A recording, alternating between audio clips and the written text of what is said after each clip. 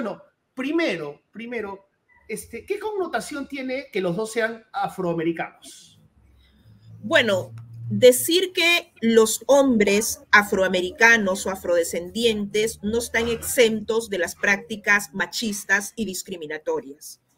Y creo que claramente Chris Rock es evidencia de esto, ¿no? Sobre sus hombros y sobre personas como él, sean afros, personas racializadas, también se sustenta esta sociedad discriminatoria, racista, misógina.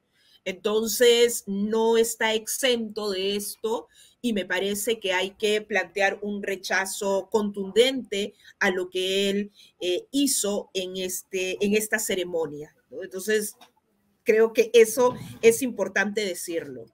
Y la reacción de Will Smith, yo no pretendo justificarla, como ya lo he dicho a través de las redes sociales, pero si la reacción inmediata cuando ocurre todo esto, desde los feminismos, desde la academia, desde los periodistas, es mirar, ¿no?, como el único hecho de violencia, la cachetada de Will Smith hacia Chris Rock, entonces hay que repensar qué estamos entendiendo como violencia de género, qué mujeres vemos como sujetas de violencia y dignas de ser defendidas, de ser reivindicadas, y qué mujeres no vemos o simplemente consideramos que deben soportar una situación como esta. Entonces, esa es mi crítica. Mi crítica es a la reacción posterior ante una situación como esta.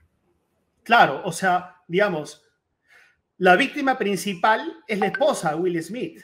Así es, así Claro, es. no Chris Rock, ¿no? Claro. Así es, así es. Y además, yo creo que hay que entender que esto que hemos visto magnificado en un Oscar es lo que muchas mujeres afrodescendientes de piel oscura, porque aquí también se aplica mucho el colorismo,